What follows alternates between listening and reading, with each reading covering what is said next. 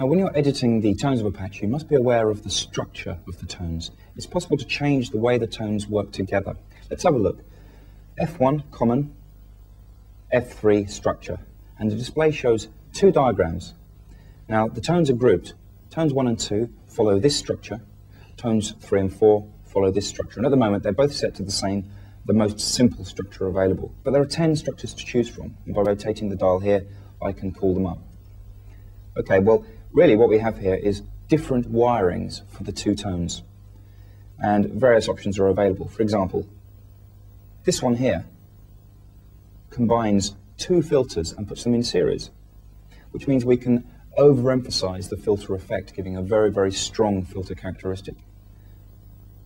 Over here we see a structure that uses a booster.